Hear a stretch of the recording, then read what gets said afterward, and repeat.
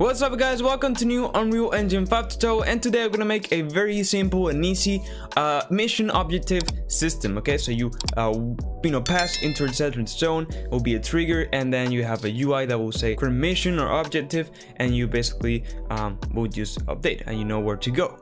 It's gonna be a very easy tutorial to follow, so let's get started. Also, first of all, I want to thank because we have reached 2K subscribers, so thanks to everyone that has been supporting me on all the tutorials that I've been making. I really appreciate you guys. Now yes, let's get into the tutorial. Alright, so first of all, let's make the actual trigger zones that will change our current mission, okay? So let's just go ahead and go to the content browser, and we're gonna go ahead and right click, and I'm gonna go into blueprint class because it's gonna be just an actor that will be just sitting in the world. So it's an actor, and then basically I'm just gonna call this BP mission object. Actually gonna just mission trigger, okay? Because it's just what it is. It's a trigger for the mission. So let's go ahead and open it up, and what we're gonna have here is very simple. So first of all, we need a certain type of collider so we can know when the character has gone through. So let's search for collision, and just add a simple box collision, and that would just be allowing the area. Okay, it's gonna be our trigger. You can call it however you want, and there we go. That's pretty much it.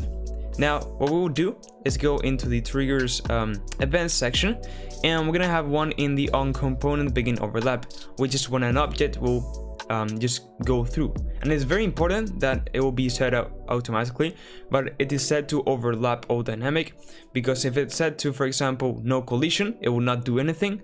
Or if it's set to block all, the player will not be able to go through. So this will, be allow the player to go through, but still with events. So what we're going to do is make sure that the other actor is the player. So to do this, what we're going to do is just cast to third person character, or whatever character you're using for the blueprint, or first person or whatever. And what they will do is that if the cast is true, it will be a player. So that's a quick way of doing it. Now what we're going to have is a new variable on this trigger, which is going to be the new mission to set. So when we pass through here, it will just update this function. So we will change the variable type to be a string. We can type everything that we want, and what we're going to do is expose it. So this will mean we click the icon here that we can change it from the in-game scene, which will be just easier for us to change. So you will see in a second. So now what we have to do is change the character's mission, a current mission, to the new one. So let's go back into third person character, and what we're going to do is go to the events graph, but we're going to create a new function. So you just click on here, and this will be update mission. So basically this will just update the current mission that we have. So for this we have to create a new variable which will be the current mission. So just press this here, current mission, and then we'll change the type into a string again. Okay, so now what we're going to do is you drag this current mission, and we're gonna set it, and we're gonna set it with the new input that the new mission for the trigger will give us. Okay, so when we call it, we'll just pass and we'll have it on here. Okay, so now we can just compound save and go back into our mission trigger and drag from the third person character, because we're accessing the blueprint, and then we can just say update mission, and there we go, and we have our mission to place here, and then we can just drag in our mission new mission to set variable, and it will set it basically. And I think that we can do just test real quick, even though we're gonna make an UI in a second. I just go here and just print string with the text. So we'll just print and screen the new objective, even though, like I said, we're gonna make a UI for it. So now let's go ahead and place it on the scene. So for example, we can just go over next to, actually up here in this circle, and just I'm gonna drag it and place it over here. There we go. And then what we're going to do is just rescale it to make it bigger. So literally just start scaling it. There we go, like this, and just to cover the area that you want the player to be with a new mission when it reaches it. So when you have kind of the size that you want, you have here that we have the expose variable. This is very important. When we did with the eye, it is so that it basically appears here, so now we can change it. And for example, this will be, for example, kill all enemies, for example. So now if we press play and we reach the trigger point and we jump, you can see up there in the left corner, well, I'm gonna go again, you can see that it says kill all enemies. It's really cool. The mission is actually updating.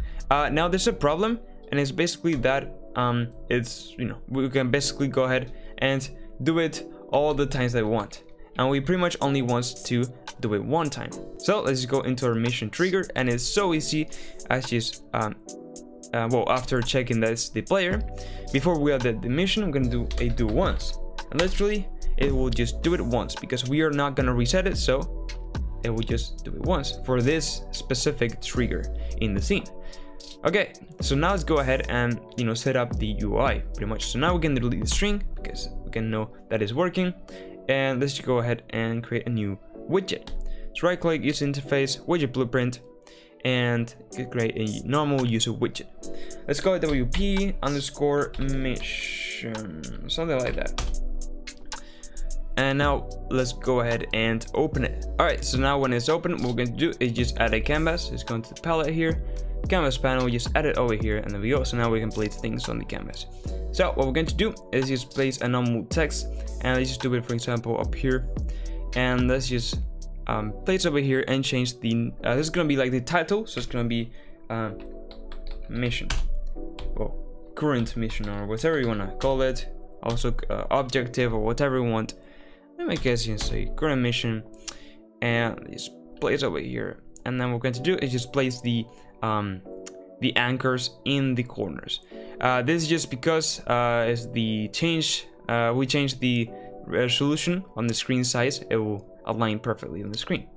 And now what we want to do is add a scale box. There we go, just drag it over here and just place it around here with the size that you want a block of text to be appear. Of course, I just have kill enemies, but you have a more detailed explanation of the mission, it will fill up more space. So kind of just place it, and then remember to put the anchors over here. So now you can see that we have some details over here that we can change. First of all, the stretch direction, I'm just gonna say that's gonna be down only, so when the text reaches the end, it will not go also up, but only down basically. So now we can just drag the text to be inside our block. You can see that it aligned, now it's a child over here, and now what I have to do is just align it just into the left and the top. We can also change a bit the size of the font, and there we go. We can see that we have basically everything over here. And yeah, that's pretty much it. Okay, so now we have set up our thing. So just click on the text. I'm gonna just change it into be current mission text. So so this is important because we're gonna be using this reference of the variable, sorry, and then just click its variable, so it will appear as variable. Okay, so now we can compile and save. Now let's go back in a third-person character blueprint, and let's go back into the events graph and just type in the begin play. So when we start the game, we'll basically create a widget. Create widget. There we go. Now we have to select the class of the widget, which is WP mission. The owning player is going to be the get player controller. It's going to be us basically, and the return value we are basically going to do a thing and is save it as a variable. So just right click, promote to variable, and it's going to be the mission widget because we will need it in a second. And then just drag in this and then say add to viewport, so add into the screen. Alright, so now I will basically add into screen. As you can see, we press play, you see in the left we have the UI, current mission here. But of course it will not update. If I go here and I just jump, it will not do anything because we haven't done anything. So just go over here, and what we have to do is go into our update mission function, and just after we set the new string to be, what we have to do is just get the mission widget variable that we did, and then just drag it and say get text, and then we can see that we have the variable that we created, get current mission text. So now that we have a reference to that text variable, we can just say set text. So now we can set the text of that one, and it will be, in our case, the current mission. So we can just drag it over here, get it, and then just plug it in here. It will convert it into text, But there we go. So now if we press play, you can see that we have just mission here. Of course, you can disable if we don't have anything, but just go over here, jump, and now you can see that it replaces with kill enemies. So really cool. What we can do also is real quick is just play a sound, for example. So play sound, and 2D is okay, and then we can just select a different sound. For example, this one is okay.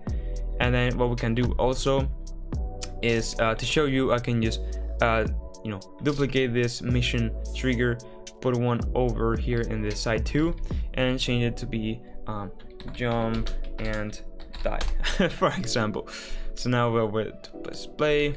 You can see if I go here, the sound plays, it updates killable enemies, and then I go back here, and then you can see jump and die, and it plays the sound. And of course, if I go back, because with the do once, it doesn't play again.